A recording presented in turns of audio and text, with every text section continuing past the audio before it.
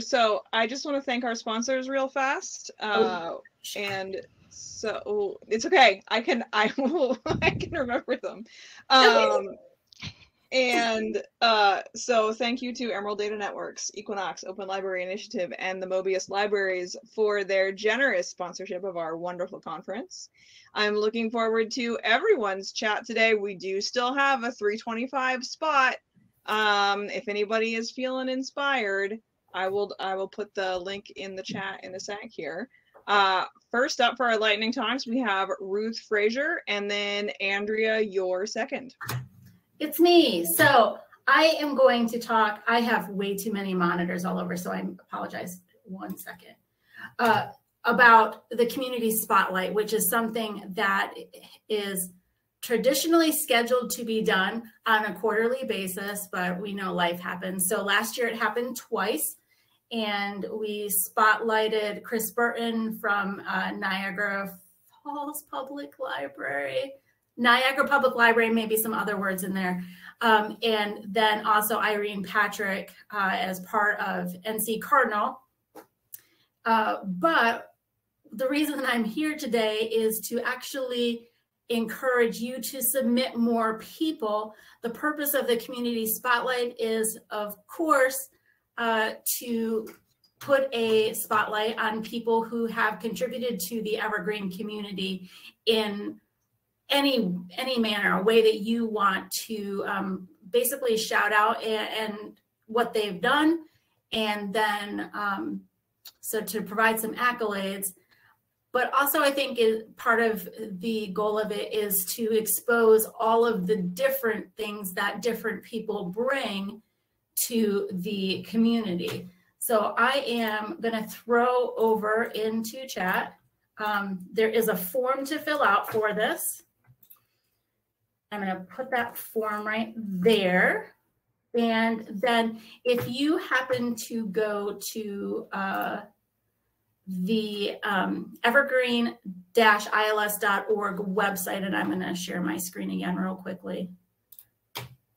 Hopefully real quickly. You know how that goes. You can use our special Google search up here in the website and just put in community spotlight, and you will get a list. And it's not in necessarily a sensical order, but they're there. And so to see different people who have been spotlighted and to read about them. But we would love to get more nominations for the community spotlight. And yeah, that's it. Anything else? Any questions about that? Super quick. I have 1 minute. You can ask questions in 1 minute.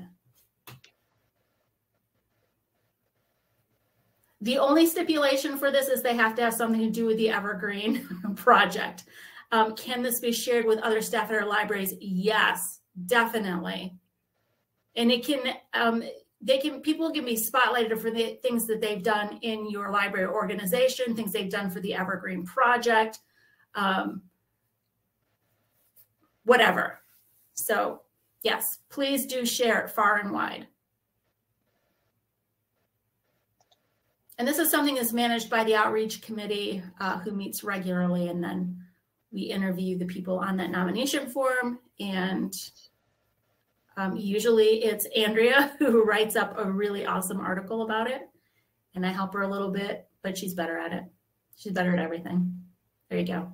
I'm done. Oh, wow. I will, I'm not sure if that was a pun. No pressure. No pressure, because I'm going to talk about the everything permission, which I'm definitely not better at. So, Erin, I'm just going to put, so it again into chat, the URL for the Evergreen project website. And then there is a, let me pop back to the homepage.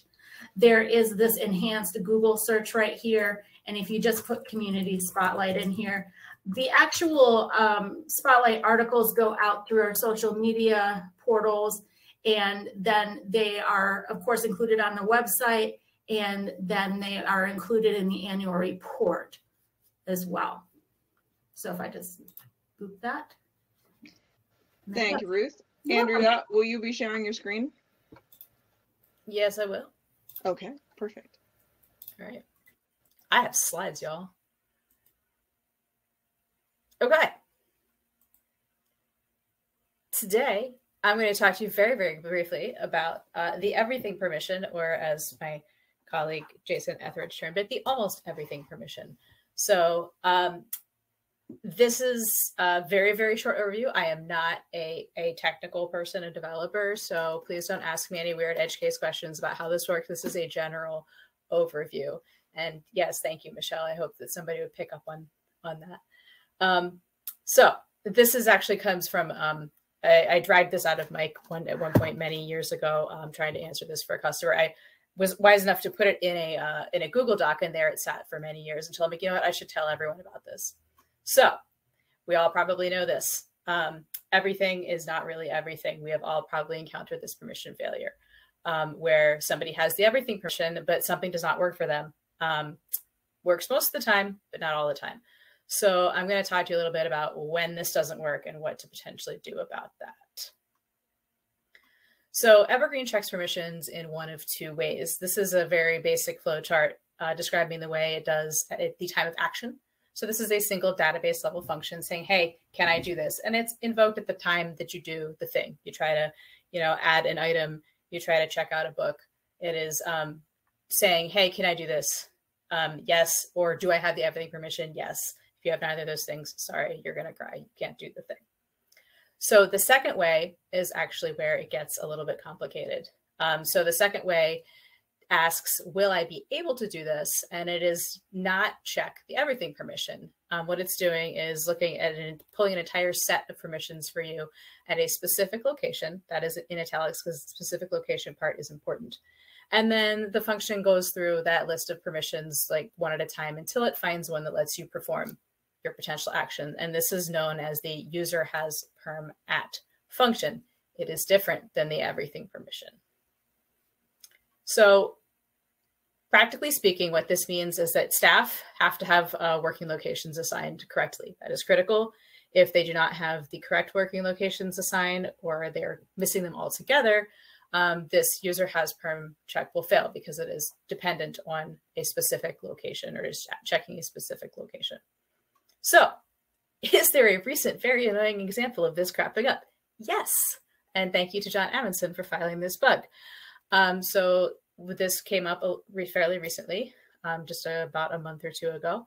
It was discovered that staff accounts without working locations are unable to see the new Angular staff catalog. Well, this is because loading the Angular staff catalog calls that user has perm at function.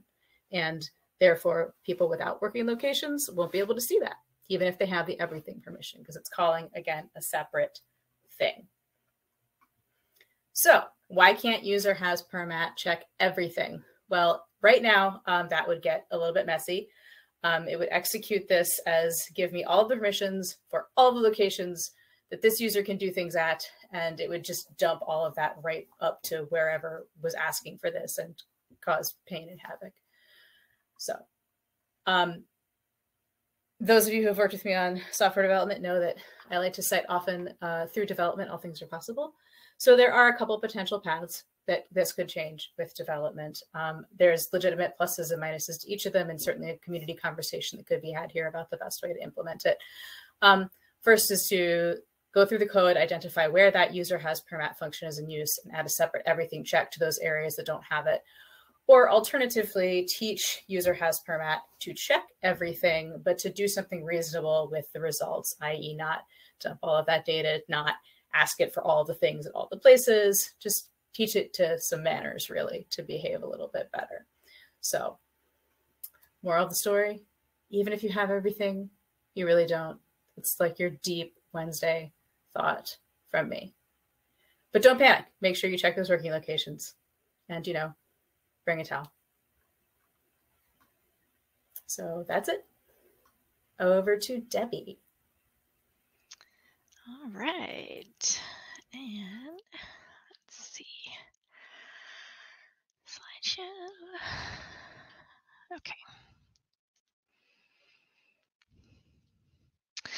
I am here with not as good of a title, but with a cool picture. So I'm here to do our annual documentation and interest group evangelism. So here we have our mascot, the boar who digs graves. And so talking about documentation interest group, or what we call DIG.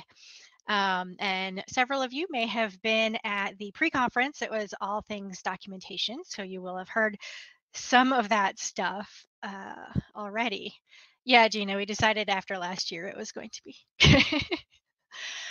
Because there is nothing worse than or incorrect documentation, even worse than no documentation. And here we have a picture of George the cat, who is Andrea's.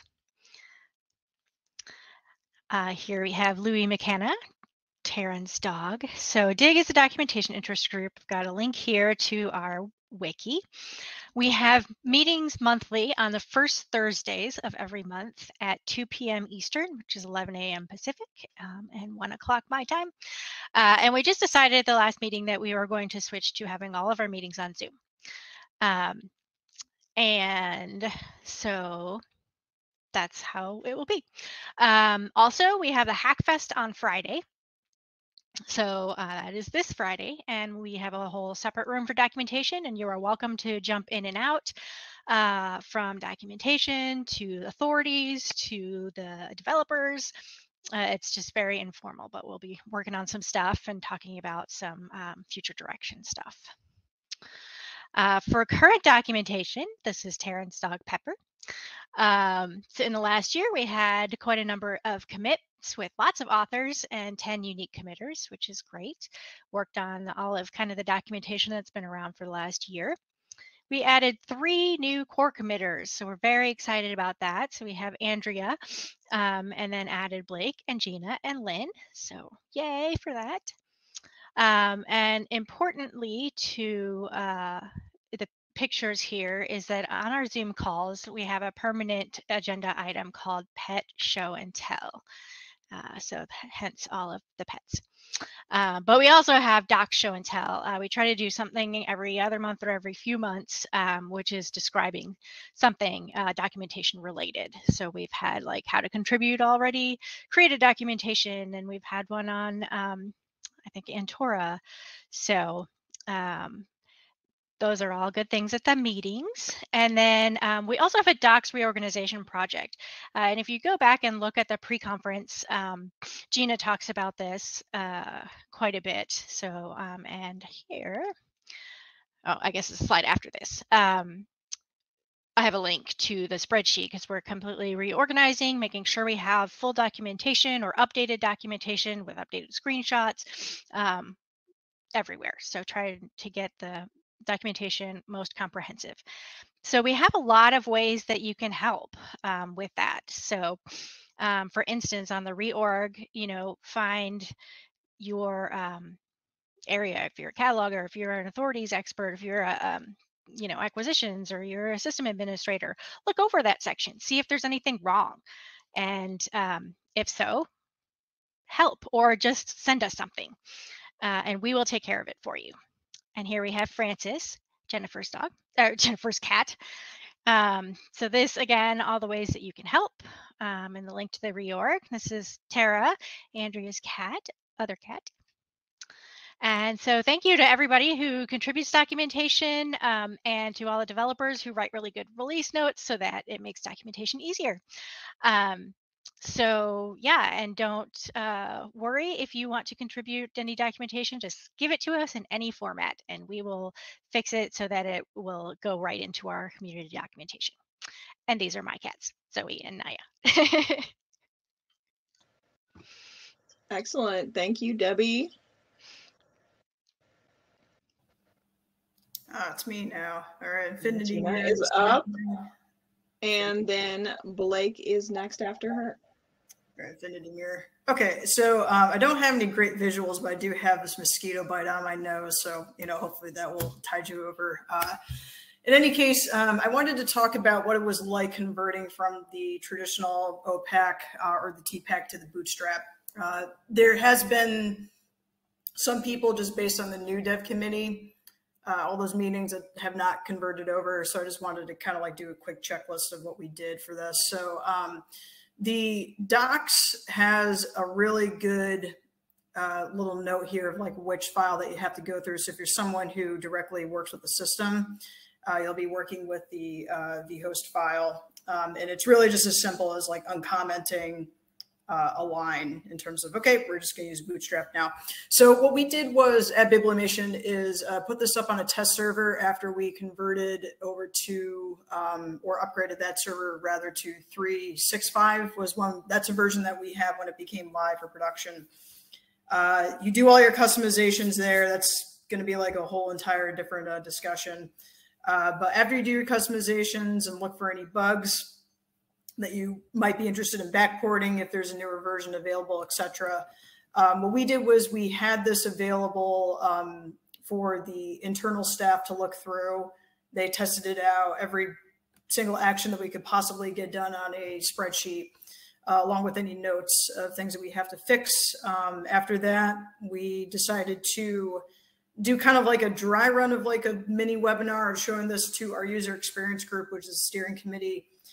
They do a lot of testing for us and feedback, etc. So we just kind of like showed them what it looks like and had their feedback on anything that needed to be corrected, etc. So when it did become at the time where we wanted to bring this into production, we had about like a month's worth of time where we did a open webinar for everyone, just went over some big features. I think the biggest one is probably, in my opinion, the My Account screen that you're going to be using on the public side. Before then, I made sure to go through our public documentation that is available for patrons in terms of like using the OPAC and had that converted over to Bootstrap. And for people who are reluctant to change, I made sure to say that it works the same, just looks different. And then My Account screen is going to pretty much work the same as well, but it does have like a lot of rework there. So I would focus on that if you're going to be doing a webinar. We uploaded it to a public test server that we have current credentials or login. So the staff was able to log in and use it. And also the public link as well. So after we gave them about like a month, we had it go live, and it's really just as simple again as looking at this file and uncommenting a line out. So I did make some promotional materials through Canva. So this was like my librarian experience at work. I used to love doing flyers. So I did one that's more like general interest so that I could fit every library in our consortium and just had it be Bibliomation branded. So we put in, just really quickly, I tried to highlight the mobile view because that's, I think, like where Bootstrap shines, in my opinion. Talked about searching, records, account information, registration, if we do have that available for which library wants to have self-registration. Lists, I think, is probably a big part to highlight, so I would do that too. And then I also put some filler in. Here's like the link to the help page for patrons.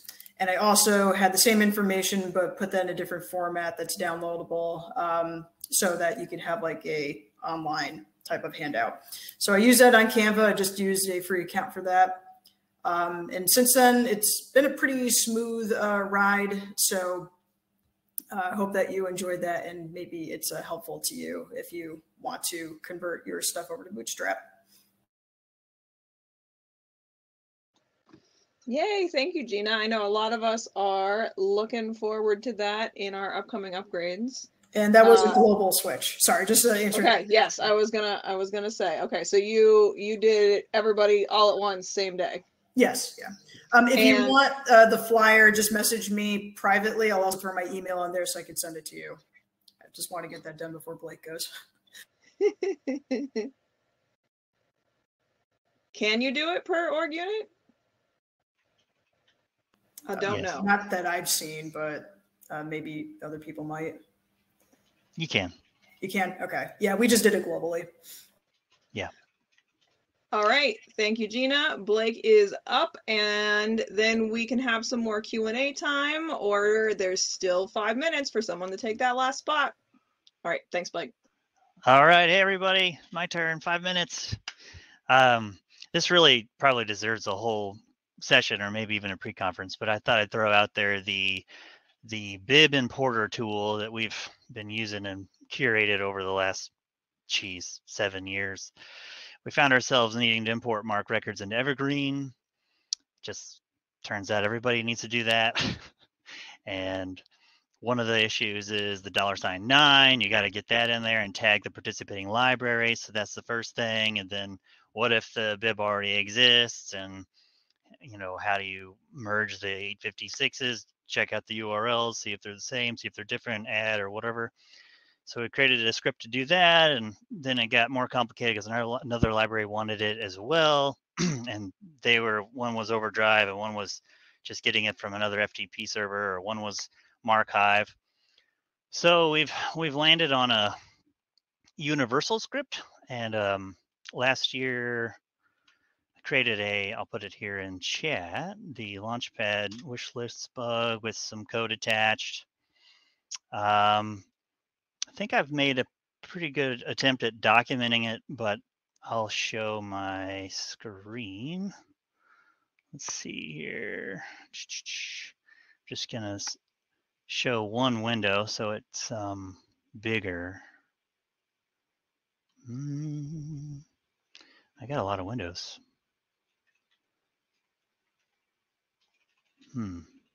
Which one is it? I was expecting it to give me a mini version of what the window looks like. Instead, I have a list of text. Okay. Yeah, we've had a couple people say that the thing they're looking for is not appearing in their list. So I'm just going to do. Maybe a hopping bug there. I'm going to do entire screen. Okay. Sorry, guys. Okay, so here's the documentation, basically wrapped up in the config file. So if you go and click on that Launchpad bug, the code's there. And then I'll kind of go over real quick here what you can do with the tool. So first of all, you tell it where to put the log file. Can you see this okay? It's pretty small. Okay, that's as big. I mean, it's text though. Okay. Well, the config file has a lot of documentation kind of built into it, but I'll just go over real quick. You have a log file for the tool. You give it your domain name of your Evergreen site. And then the source name, this is a arbitrary string that it will create in the config bib source table, where bibs, have a source in the catalog, or when you're doing cataloging, you'll see that drop down menu there. I'm going to skip this setting for this talk. It's more complicated. And then we have a bib tag, which is a way that it'll know in the future that this was one of the bibs that it was responsible for importing. So when it comes back a second time on another run, say you run every month or something, it can find the ones it's worked with before. It needs to know what folder to save the old stuff into, so it can refer to that folder to make sure it doesn't re-import the same file twice. So you keep maybe a year's worth of stuff in there, so when it goes out to the FTP server or wherever to get the files, the MARC files. By the way, I should probably mention that it can import from a folder, it can import from an FTP server, it can import from Cloud Libraries API. So there's a whole API in here interacting with the Cloud API. And it can import from Marchive's HTTPS, which was a relatively new thing that Marchive started doing. Then you list out a common separated list of short name org units. So that's how it knows what to do. The $9 to the 856 is coming in. And then you have a flag whether or not you want it to merge the 9. So if it matches a record that's already in Evergreen, whether or not it goes ahead and merges the 9s together or not. Most of the time you're going to want that. You can flag this to import as is. You can flag it to not import anything that doesn't match, or vice versa, basically. It needs to know a place to store some temp files, how to log into your own Evergreen database. And this is the part where the record source is defined. You can define a folder, or Cloud Library, or Marchive HTTPS. And if it's an FTP server, you define the server, the login, the password, whether or not you want to recurse the directory tree. And then this stuff these are your special settings if you're using Cloud Library, so your key and your certificate to interact with your API.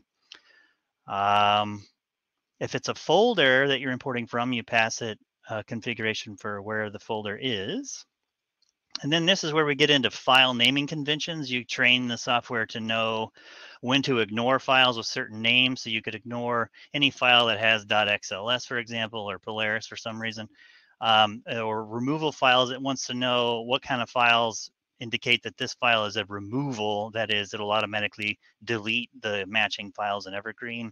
So files that have getting feedback. You guys, can you guys still hear me? Yep. Okay. I think I'm on 2 meetings at once. I'm getting the other person. There we go.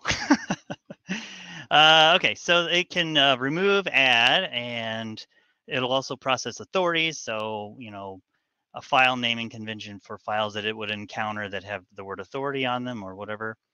And if you do configure it to do authorities, it needs to know where to find this other script, which comes out of another repo.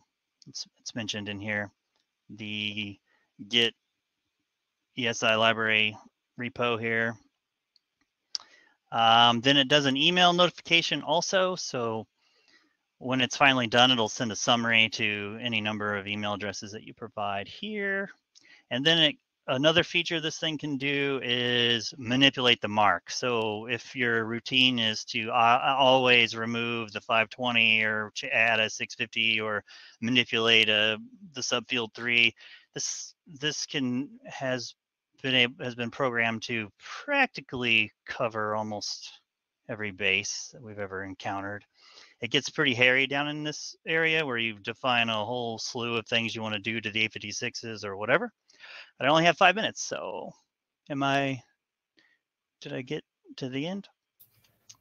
Am I out of time? You are technically out of time, but there isn't a next person, so. I have a question for Blake then. Yeah.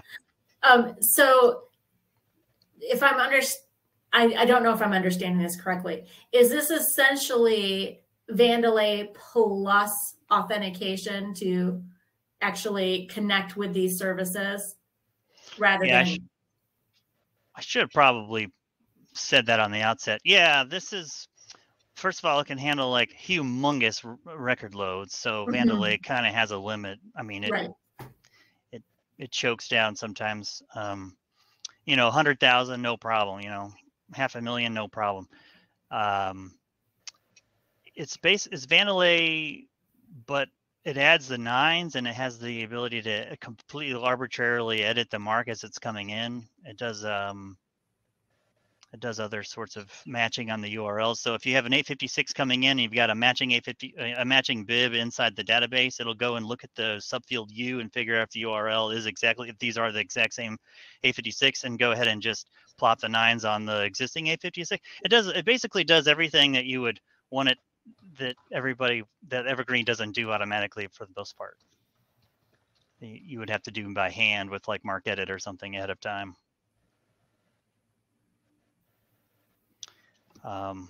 It's like 7 or 8 years in the making to get to this kind of Swiss Army knife import script. So right now it creates a schema in the database of its own and does a bunch of stuff, and you can use the reporter to report out its results. Plus you get the summary email at the end. Is there a goal to have a staff side interface for this? Well, it's theoretically possible because it does record a lot of its goings on in the Evergreen database. So an interface could be put on top of it, though no, it's mostly a sysadmin thing. So a library would approach the sysadmin for an import from some place, and they would set up a configuration. Okay, cool. Thank you. Internal DB triggers. Bypass them. I'm not sure what you're talking about, Michelle. So this room will stay open, I think, because the lightning talks room is open. I am going to leave to go to another session, so please feel free to continue the conversation. Okay. Well, yeah, it just inserts into bibliorecord entry, so all the triggers happen. like normal. Yeah.